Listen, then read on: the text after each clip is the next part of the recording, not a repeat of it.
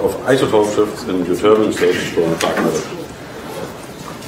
Thank you all for staying here till the end. I'm excited to give this talk because this is the first time I talk about these new results, and unlike most other things that we do, where we kind of know what we expect, and if it doesn't work, we just try to make it better until it agrees with theory. Thank you. Here we have really no idea of what we will measure.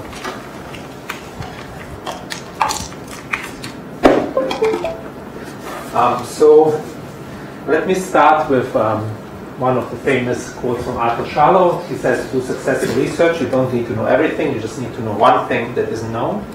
And this particularly applies if it's something that nobody has a clue about. Okay? And what nobody really knows is the question of physics beyond the standard model of dark matter. And Roy has already given a beautiful introduction. Arthur Charlow also said, never measure anything but frequency. I highly agree with him. So I'm changing my talk. So instead of generally searching for dark matter, we are using this proposal by Roy, the seminal proposal by Roy and co-workers, and we are really measuring just frequency shifts between isotopes, searching for new bosons. And the work was done by my graduate student Ian Counts on the experimental side, and June on the more theory side, and we have had a very nice collaboration with one of Jay's group and his graduate student Hongi Jeon from Seoul. So the idea is to use for a fifth force, an unknown fundamental force, for precision spectroscopy on optical transitions. And I will present result to you on measurements with 5 bosonic isotopes. In ytterbium, we are lucky, we have 5 isotopes of spin 0. It turns out to make these precision measurements, at least at our current level of understanding, you want to have spin 0 bosons. And we are lucky to have 5 of those which we can trap and measure. We have done the measurement in 2 different D3 half and D5 half quadrupole transitions.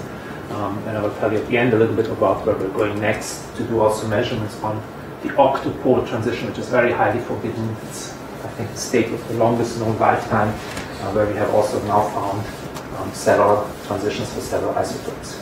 And in principle, we could even add neutral atoms to the mix, because it turns out we can compare neutral atoms and ions as well, as long as the nucleus is the same. So here the question is, you know, we're trying to measure a fifth force mediated by a new boson. And as Roy described, this is my picture, is if some new boson phi exists that can be exchanged, that couples both to the neutron and the electron through some process, then it can be virtually exchanged between the two. And this virtual exchange of this boson gives rise to a Yukawa-like potential, which is an R1 over R potential with a cutoff, which is given by the Compton wavelength, meaning by the mass of phi. So basically, if this boson is very light, then its Compton wavelength will lie outside the atom, and it can definitely couple. If this boson is heavy, then its interaction range will be shorter and shorter. And the original very nice idea, unfortunately not realistic, but what got us excited in the first paper, Roy and co-workers proposed that you could even measure the Higgs boson that way. So even a non-standard particle like the Higgs boson in principle gives rise to this coupling. The problem of the Higgs boson is that it's so heavy that its interaction range lies well within the nucleus, and therefore it's very difficult to distinguish it from regular contact forces between electrons and neutrons. But if it's in a reasonable mass range, you can measure it this way. So this is, Roy has already shown the PRD reference. This is the follow-up paper in PRL, where they analyzed it more broadly for a variety of transitions. So just to give you a basic idea where things stand, if you can measure isotope shifts at the level of 1 to 10 hertz or so, then you can basically probe coupling strengths and masses of these non-standard model particles that have not been probed before by any other technique, maybe even as much as 100 hertz. So the idea is, and Roy showed this nice pictures, these transitions are shifted due to, for different isotopes, due to the mass shift and the field shift. Of course, we work with heavy ions, many electrons, so you can't really compare directly to theory. The ideal situation would be, you know, you do the theory, you do the comparison with the experiment, and then you find out whether it's an extra force. And as I will remind you once again, you can sidestep this necessity of comparing the theory that you can't calculate by comparing different isotope shifts.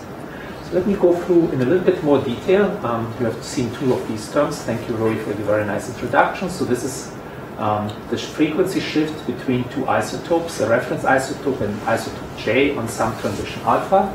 And I've ordered here the terms in terms of importance. This is the field shift that Rory discussed. So this is basically the size of the nucleus, which is independent of the electronic transition, times the electronic wave function, which is independent of the isotope. So the electronic wave function depends on the transition. This is actually a factor that depends on both wave functions, in the ground state and the excited state.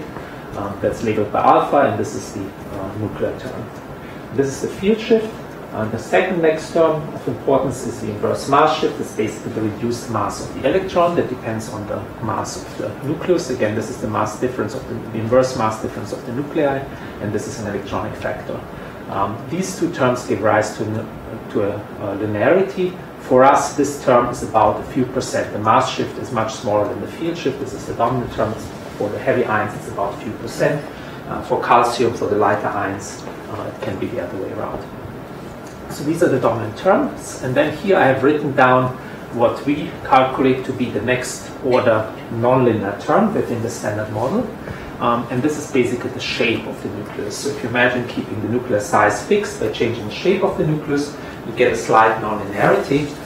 And basically this term here couples to the probability of finding the electron at the origin. This term here couples with the curvature of the wave function squared at the origin, the curvature of the density distribution because it senses the shape. And for us, to give you an idea, this is around 10 to the minus 6 in difference frequency of the different functions. So this is a small term. And then I added here tentatively what the term would look like if we had dark matter.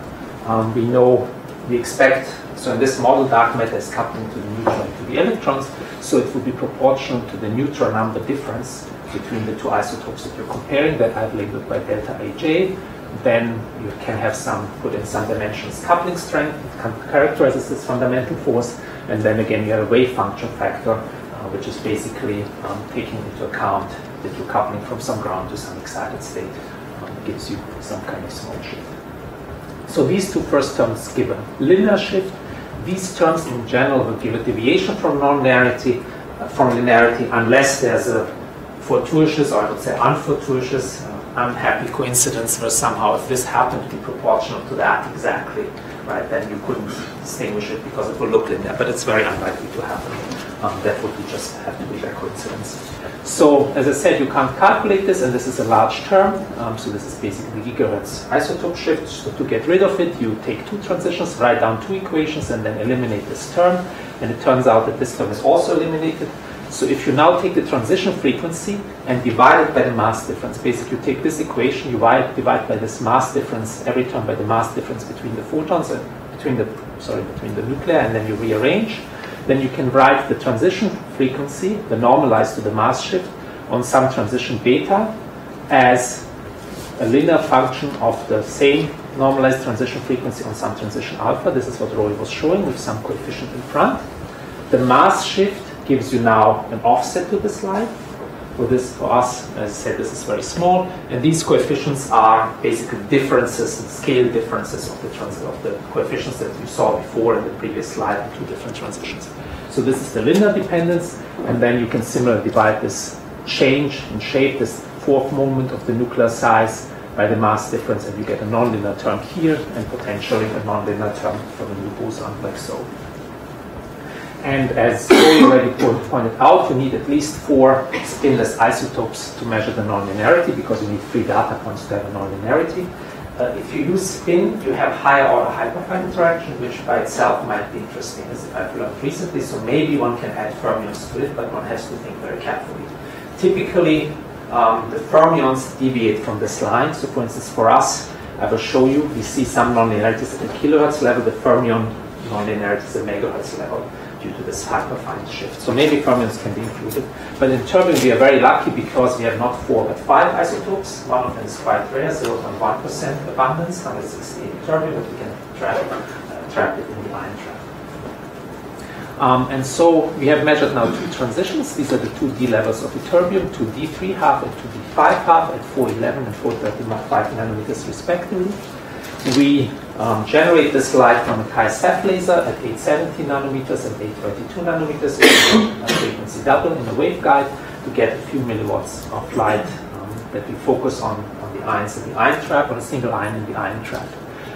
And if we do that, we get this kind of kink plot. Here's basically the units are now frequency shift divided by this inverse mass difference, so the units are Hertz times atomic mass. And so you get a very nice linear relationship between the two transitions. The slope here is 0.93 or so. In the 90% level, the slopes are pretty similar. The reason is that the D levels are pretty similar, right? If this was a non-relativistic single atom transition, then these D levels would actually be the same. You would have a slope of 1, and you would also have no sensitivity to any physics beyond the standard model. So these levels need to be different, because essentially what you're doing is you're saying there's this extra Yukawa potential, and I'm trying to probe it, so I need two different transitions to probe it. The S level here is common, so these have to be different. In the ytterbium, we are lucky because it's so heavy. Actually, when you change the outer electron, you also change the distribution near the nucleus. Again, you're using the same action, so this state gives you no signal, essentially. If you just took the D state we all learn has no probability to be found near the nucleus. You wouldn't expect anything else either. This D state leads to reconfiguration of the inner electrons by a little bit, which changes the density at the origin. And so basically, when they excite here to or there, you get some change of the electron density at the origin, which can give rise to the nonlinearity. If we use different transitions, which we'll use in the future, we can get about 10 or 20 times more sensitive when comparing these two. So these are not ideal, but they are pretty good, and they are easy to measure. Now let's talk a little bit about this plot. Roy showed it. This is from their paper. Showed it very briefly, but we didn't quite discuss it. So what typically is plotted is on a logarithmic scale, because we have no idea where the particle could lie. This is the mass, in this case in electron volts, of the particle, and this is the dimensionless coupling strength from particle physics theory. There are various curves over here. So basically, let me show it maybe. There are kind of two interesting regimes. So if the mediator mass of this boson is less than about 100 keV, that means that the Compton wavelength is bigger than the atom. In this case, you get a constant sensitivity to any fifth force, because basically it doesn't matter what the range of the forces anymore. If your mass is above 100 keV, but less than some other range, basically now the potential is smaller than the atom, and if the Compton wavelength gets very small, the potential is very short range, and you get less and less sensitive to it. And roughly here is where the force radius, this Compton wavelength, is less than the nuclear size, and there you really lose sensitivity. So basically here you lose sensitivity for the heavier masses, because it's more and more difficult to measure something very close to the nucleus. These are here different curves. I believe the calcium curves are not correct. These sensitivities are overrated, basically because in calcium, which is light, the 2D levels are so similar that there's a lot of cancellation going on in the sensitivity. We have redone the calculations for ytterbium, and we roughly agree with this calculation, so we believe that the ytterbium curves are right, as well as the strontium curves. The excluded regions are this blue region, so there are fifth force measurements in particle physics, which kind of exclude everything below 100 eV, or so 100 electron volt for the mass of the particle, very well. And then this region is excluded by neutron scattering experiments, where people understand scattering of neutrons of nuclei, and G-2 experiments of the electron. Although near this boundary, there may be some model dependence. Actually, it's not fully clear to me whether these are first principle bounds when you include the model. There are some astrophysical astrophysics observations which are supposed to exclude these regions down here. They are model dependent, and they're actually interesting in the sense that usually, you can exclude strong coupling but not weak coupling. The astrophysical bounds are actually opposite. They exclude weak coupling but not strong coupling. And the reason is that if the coupling was too weak, then these particles could escape and take a lot of energy with them. And because the energy has not left, that gives you an upper bound, not a lower bound on the coupling. But these are model dependent, so it's certainly interesting to kind of measure these things in the laboratory. So what this plot shows you is that at the 1 Hertz level, where we are not yet, you can kind of really explore new territory. The thing that really started us thinking about this and doing this experiment is if you could do this at 1 Hertz, you see this gray point here. This is the so-called beryllium or Atomic anomaly. This was an interesting nuclear physics experiment. It was a search for dark photons performed in a nuclear reactor in Hungary. So what they did is they bombarded lithium nuclei with protons and created excited state beryllium in this process. And this is an unusual excited state in that for nuclear physics it has a relatively high excitation energy of about 18 MeV or so.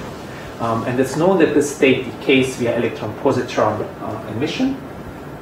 And so in general you would expect these electron-positron pairs to be emitted back to back. However, for this particular transition, they observed an opening angle of 140 degrees. And I looked at the paper, the data really stands as a 6 sigma deviation. It really stands out, by naked eye, you can see that there's something going on there. So you clearly see this angle dependence. They also showed that this angle dependence happens only at a particular energy, around 17 MeV.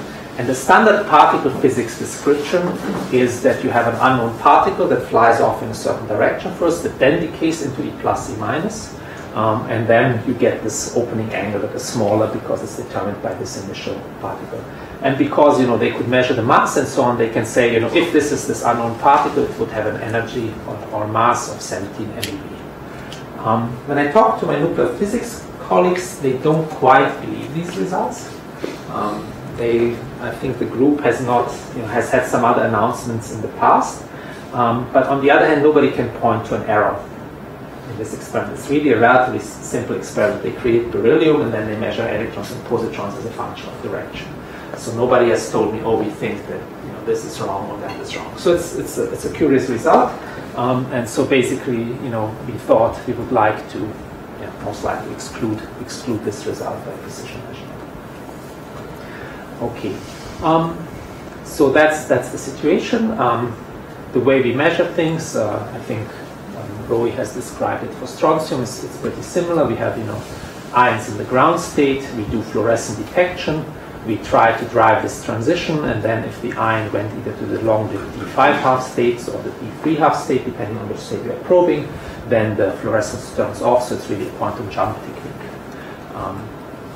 And we can measure it for these 5 bosonic isotopes, and we did from range from 168 ytterbium to 176 ytterbium on these 2 different transitions. We perform Ramsey spectroscopy with shelving. This is an example of Ramsey fringes on one of the transitions. And another Charlotte plot, he says, always measure twice, once quick and dirty, and the second time the best you can. Today I only have the quick and dirty for you. Roy, I think the best you can kind of experiment. However, it turns out that the quick and dirty already seems to reveal something. In this case, our goal was to just kind of quickly see where we are, and we have some results from this. So our data are really quick and dirty in the sense that we are not doing anything fancy like Roy's group does, where they co-track 2 isotopes and measure simultaneously. We do the simplest we can do. We track 1 ion. We measure it with Ramsey spectroscopy for half an hour. We then switch to the other. So this is, for instance, 170 versus 174. We measure this data point here. Then we switch to the other one. We measure this data point for half an hour. We switch back and forth roughly every 20 to 30 minutes. And we collect about 40 data points. And we see a linear drift. This is basically our reference cavity. We have this high-Ceph laser locked to ultra-low expansion reference cavity. And it keeps drifting. And on top of that, we see deviations that are bigger than our statistical errors, and we think that this is just our lock is not perfectly good. We have some so-called residual amplitude modulation, which leads to an offset in the error signal on the, we haven't just fixed this yet. So we see typical fluctuations of maybe around a kilohertz or so away from this linear drift, but we just measure, make many of these averages once against the other. And if we do that,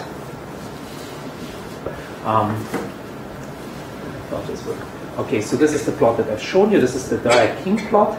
If we zoom in by a factor of 1,000,000, So we zoom into these points by a factor of millions. So the way I'm displaying it here is I'm breaking this axis. So here we have a range of plus minus 10 times 10 to the 6 in these units hertz times the atomic mass. And then you should think about, this axis is broken by a million, and then comes the next piece here. And here, this is for the 411 transition, same thing. And so these are our current data. So these are preliminary data. We are still analyzing error bars. This is just to give you an idea where our experiment result will lie. I think it will come out somewhere between 2 and 3 sigma of nonlinearity at the moment. So we see that the data points do not agree with this linearity line. And we see that typically each point is 1.5 sigma off, so we'll end up somewhere between 2 and 3 sigma for the total nonlinearity. So these are different pairs. This is the pair involving the rarest isotope, 168. Here it has a strange error bar, and that's because this isotope, its mass measurement is about a factor 10 worse than the other mass measurement. So the mass enters as well as the frequency. Fortunately for us, basically the mass measurement, because the mass is divided on both sides of the isotope strip, it's almost parallel. This mass uncertainty was almost parallel to this line. So it doesn't come in very much, even though it's a large error bar for this kind of measurement. However, in the future, when we go down, these are measurements of about, these uncertainties in frequency units are about 300 hertz, and a typical deviation from this line is about 1 kilohertz, what you see here in frequency units. However, when we go down to 10 hertz or below, at that point we will need to know the masses better. And so we are also trying to get Klaus Blaum to see whether they can do better. Because in principle, mass measurements, this mass measurement could certainly be done factor 10 better. Even these could probably be better. Nobody has really cared to know the terbium mass so accurately, but now we have a reason for this. So we can we measure this line, the slope of this line. We have also our wave functions where we can predict the slope of this line, and we can predict it to about a few percent. In our calculations, we use available software packages for this. So basically, this is the equation that I've showed you before. This is the linear dependence that we see, and then presumably one of these terms, presumably this one, but we don't really know, is a nonlinear term. And you could ask, let's say that we confirm this nonlinearity, what beyond it can we do to analyze where it's coming from? And the nice thing is that we have, this should say we have 5 isotopes or 4 isotope pairs to measure the nonlinearity. So the minimum is 3 pairs. With 4 pairs, we can distinguish not only the magnitude, but we can also distinguish the pattern. And so what I mean by that is the nonlinearity could have this zigzag form that we have now, mostly, but it could be also curved nonlinearity, where say 1 point lies above, then 2 points in the middle lie below, and these lie above. And these are 2 independent ways of having nonlinearity, and the sum of these 2 terms is really the total nonlinearity, but we have also a pattern to look at. So we can look at this pattern. So basically we define, this is already, okay, I told you this is preliminary, so don't quote me on this data, but I wanted to show you where we are. So now we can look at this deviation of this point from the line, either in the vertical direction or in this direction. Actually, I'm looking in this direction, I drew it wrong. And then we can make a linear combination of these. So for instance, the zigzag nonlinearity would be the distance, positive or negative, 168 minus the distance of 170 plus the distance of 172 minus the distance of 174. That would quantify the zigzag nonlinearity. And on the other hand, 168 minus 170 minus 172 plus 174 would quantify the curve nonlinearity. And these can have both signs depending on whether the data points lie above or below these lines. So we can analyze things this way. So we can do a plot where we on one axis plot the zigzag nonlinearity, this is this axis, and on the other axis plot the curve nonlinearity. And in principle, because we know what the dark matter term looks like, if I show you if I show you this equation, we know how the dark matter tail scales because it's simply proportional to the neutron number, and we know the masses and so on. So we can in principle predict if it's dark matter, where in this plane it should lie. Basically, if it's dark matter, there's a fixed ratio of zigzag nonlinearity and curve nonlinearity, and when we calculate for the pairs that we're analyzing, then dark matter would have to lie along this line in the graph. If you have the standard model, delta r to the 4, leading term nonlinearity, then in principle it can lie anywhere in this plane. It's just given by the shape of the nuclei for the various isotopes and so on. We are now working with some nuclear calculation people who can in principle calculate these. And for other isotopes where also measurements have been performed of delta r to the 4, for other species this can be measured directly via electron scattering. For instance, these calculations work very well, but we don't know for the terbium how well they work. But in principle, this term could be measured independently. I should say we have evaluated what we think the next order terms are. So this is the shape term in the standard model. We evaluate its magnitude to be less than what we observe. We expect this to be about 100 Hertz, but it depends on the wave function in front of here. The next order term is the second order shift. Roy described it very briefly. So here you're assuming that the wave function is isotope independent and just the nuclear size changes, and you evaluate the interaction with the changed nuclear size and the old wave function. Another next order term is the change of the wave function of isotope that then interacts with the nucleus. We can calculate that term. We think that it's about a factor between 10 and 100 smaller than this term. And the next term after that we believe enters is the so-called polarizability of the nucleus. It's something that nuclear physicists would love to measure. It's the fact that the nucleus can actually change in the electric field produced by the electron. And that term should be at the 1 Hertz level or so. So this is where currently, and again, don't quote me on this, this data point will move and the error bars will probably be adjusted a little bit, but roughly speaking, this is where our measurement in nonlinearity currently lies. If you had pure dark matter nonlinearity, you would expect to zoom in on this line somewhere, depending on the strength of the nonlinearity. If you had pure delta r to the 4 nonlinearity, it could be anywhere in this plane, and you don't know which unless you know the shape of the nucleus. If you had both effects at the same time and of similar magnitude, then basically it would be a vector sum of both effects, because it's a sum of both effects. So you would have some displacement in this plane from the delta r to the 4 term, and then some other displacement from the dark matter term. If I take, I didn't dare to put this point in, but if I dare take the calculations of the nuclear fourth order moments from this German group, it's predicted to be somewhere here. But that one has to be a little bit cautious. For that, also things will lie on a line. So let's assume that you knew this here. Sorry, I pressed the wrong button.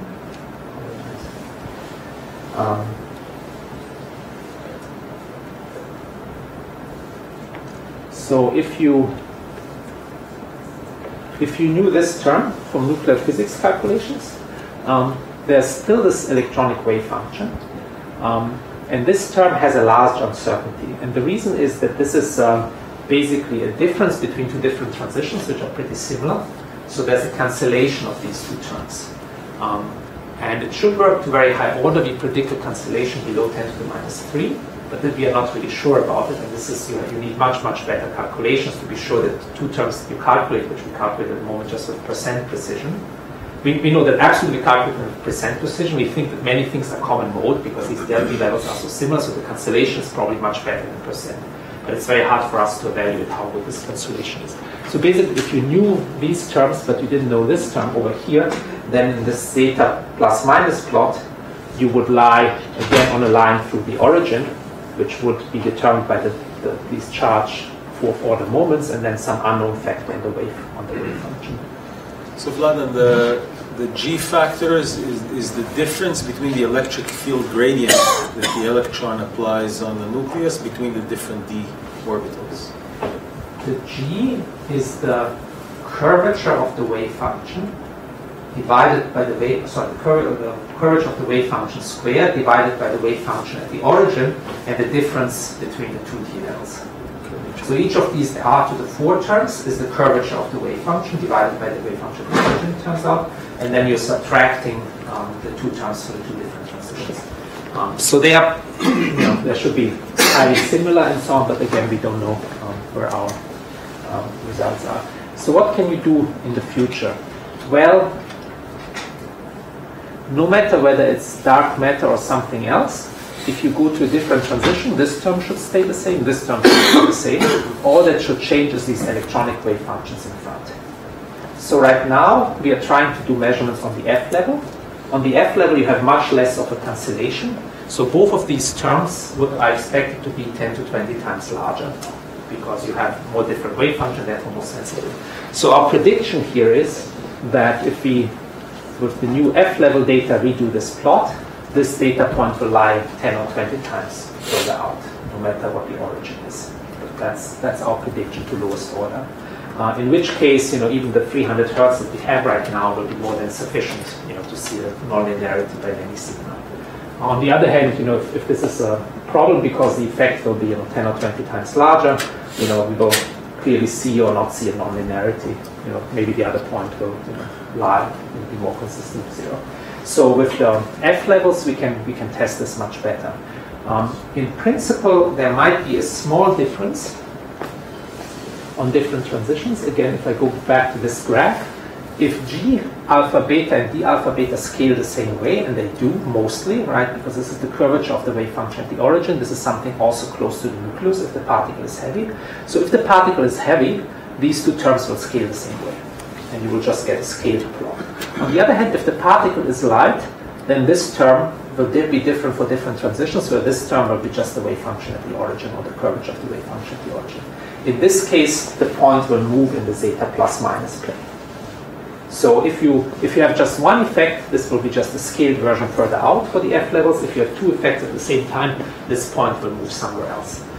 That would be kind of the best situation if they have different dependencies, because then by measuring many enough different orbitals, you can actually nail down the range of any extra force term. So what are we planning to do? We have a measurement of F7 half underway right now. We have, one isotope was known from literature. We have found that relatively quickly with a wave meter. We had to search quite a while to find the other isotope. This is a nanohertz, 100 nanohertz or so transition with a lifetime of several years. We have found the second isotope, and then it was very quick to find the third one because we used the linearity of the King plot that holds at 10 to minus 6 and so on. So right now we have found all the transitions, and kind of every pair takes us about 2 days to measure. So I'm very excited that within the next 2 weeks we have some preliminary results on these F states. Here, we don't have enough Rabi frequency to do Ramsey plotting because the transition is so weak. We just see a Lorentzian line where we will put the line center. Again, we have something on the order of 10 or 20 kilohertz line width, similar to the Ramsey. So we hope we will see that here the sensitivity will be magnified by a factor 10 or so, and then depending on the outcome, we think we will go back to the D levels, and now instead of measuring with 300 hertz resolution, measure maybe with 10 hertz resolution or so. To really nail down if there is any nonlinearity. After that, depending on the outcome again, what we see and so on, it might be nice to follow up neutral turbine. It turns out that you can also make a King plot where one axis is a neutral transition and the other axis is an ion transition, and that's because the nucleus is the same, so you really don't care whether the wave function of the electron has whatever 98 or what is the term, I forget now. What is it? Z equals 70, maybe 70 electrons or 71 electrons, doesn't matter. So we have also a neutral atom clock experiment. So one could, for instance, measure the isotope shift on the clock transition for nuclear turbine for these bosonic isotopes, and then generate another plot. That one will actually have the largest sensitivity because, let's see, in this plot here. So here we are basically measuring S to D. So S is common. Here we're using the difference in D. When we measure S to F, then the S is still common, but the F states, we measure F versus D, so you get quite a bit of a difference. But the biggest difference is, of course, if you have two different S states. So the neutral atoms have a different S state than the ion, and then you get the maximum sensitivity. So you get another factor 2 or 3 in sensitivity from comparing neutral to ion. And so we will see what we get. At the moment, we are not looking at the data, we're just measuring them, we're not analyzing them to make it maximally dark. I mean, we look at the megahertz level to know where to find the line, but then we don't look at the kilohertz level where we expect these deviations. So with that, I would like to thank you for your attention.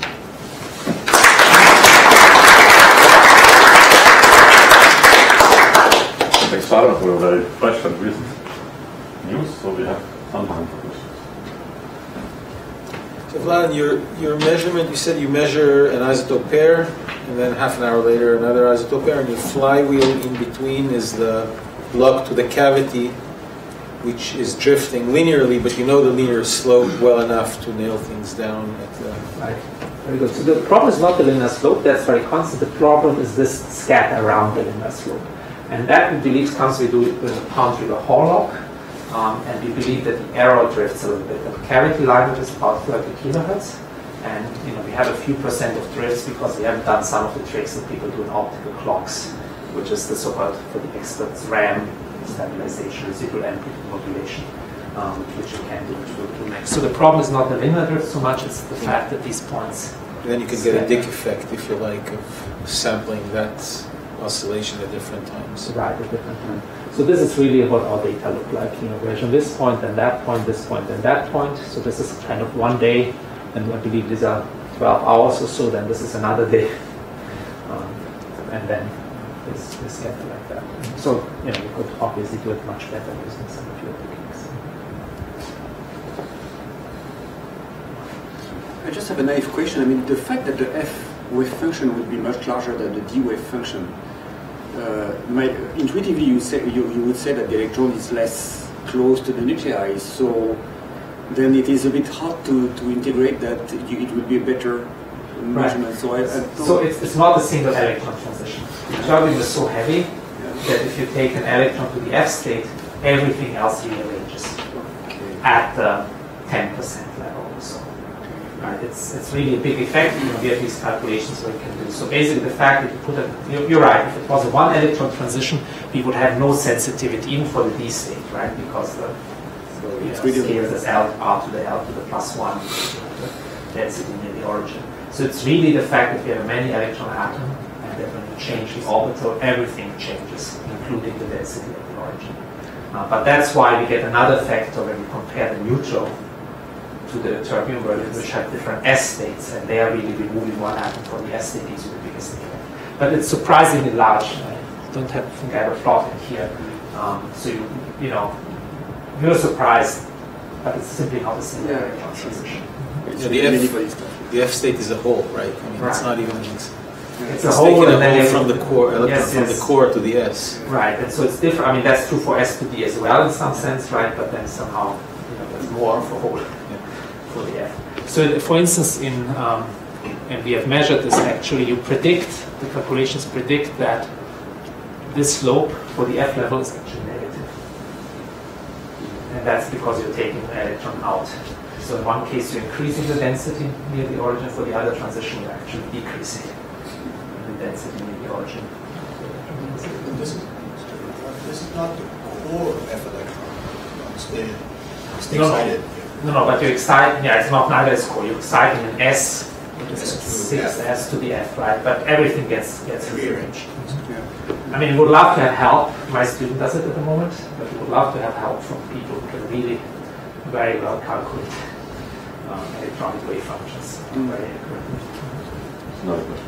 Will you be able to, I don't know whether the optical transition has been observed yet, maybe it has, but can you expect the same frequency error around 300 hertz with the optical? It's such a weak transition. I would think the error would be larger. Yes, we have, so first it has been observed. I think the first were PTB. It has observed in 2 or 3 places for one isotope. PTB was the first one. They found it. Group. That was Pike's group, right? And then we had a follow-up measurement. They can already, I think they can even do Ramsey. We are doing a simple, we don't have enough Rabi frequency to do Ramsey, but we very clearly see the line. And the line width of the line is similar to the width of our Ramsey fringes. It's on the order of 10 kilohertz given our laser line width. So if you have, 10 milliwatt or 20 milliwatt of blue light, and you focus it down to a few microns squared onto the ion, you can get, you can saturate the transition in about 100 milliseconds or so. These are all conditions. And all the lines that we see, the line widths are 10 or 20 kilohertz. We haven't looked at the scatter yet because we wanted to keep ourselves ignorant of what is going on. So I expect very much similar data in here, because if the scatter is just given by the laser, it will not be any different. But we will see.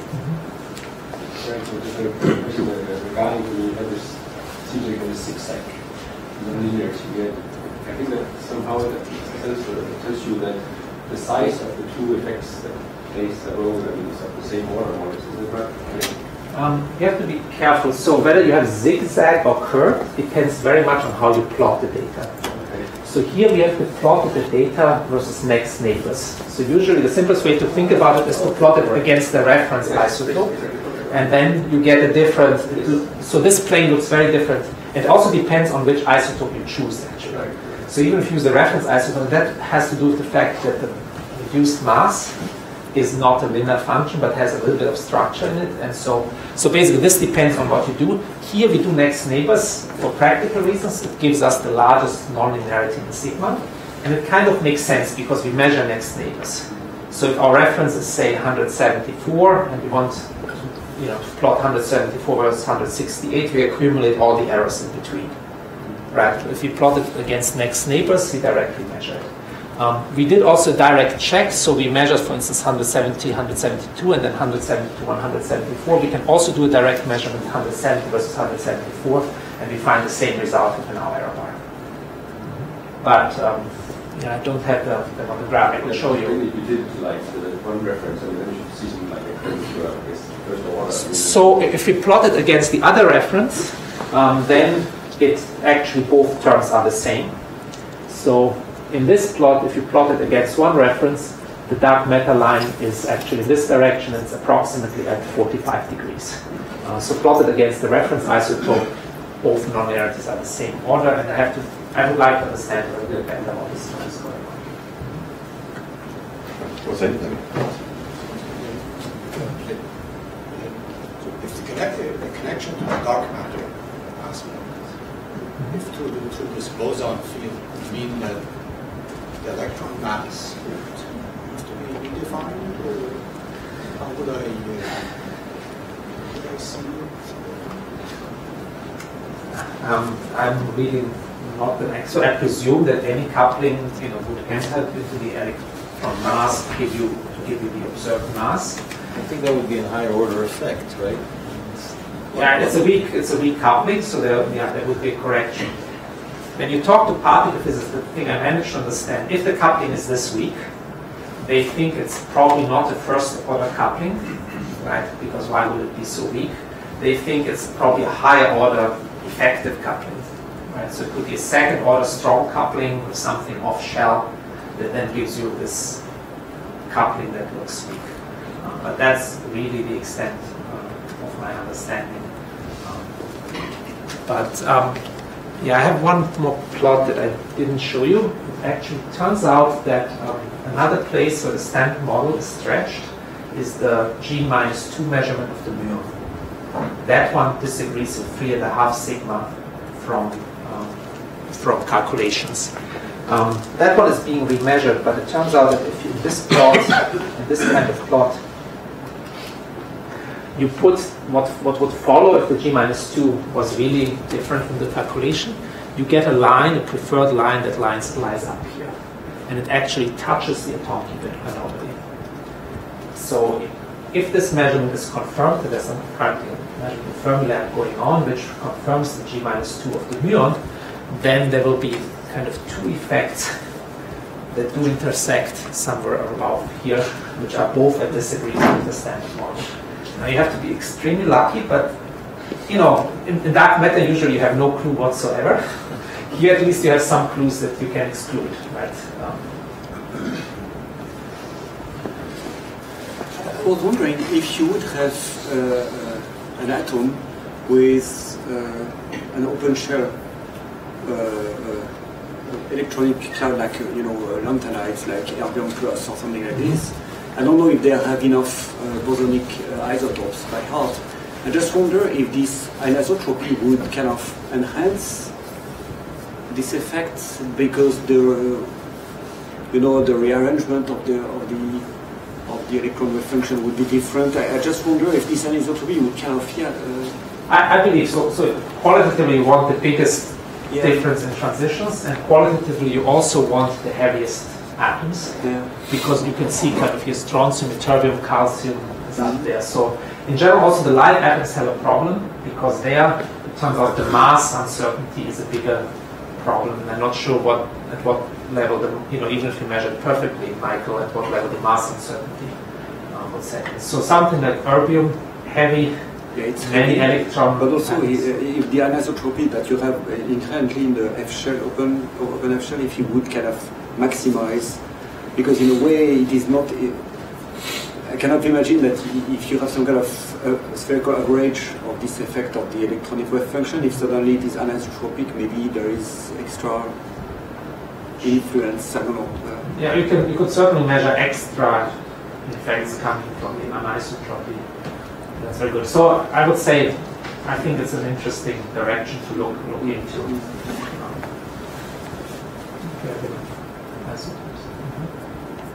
So I think it's a good time to close the session, so we still have lunch and time afterwards. So let's first thank Vladan. And then I really want to thank all of you, the speakers of this session and of the whole workshop since Monday for the fantastic talks and really making this work. So, please. As you can tell, my voice is kind of fading, so I won't say too much, which is probably not a bad thing. So there's just one important point I would like to make is that I guess Mikhail agrees, so he and me, we are labeled, somehow we carry the label as organizers of this conference, but as you can probably guess, so it's really the work and the important organization has been done by Hussein and in particular by Naomi, and I would like to thank both of them.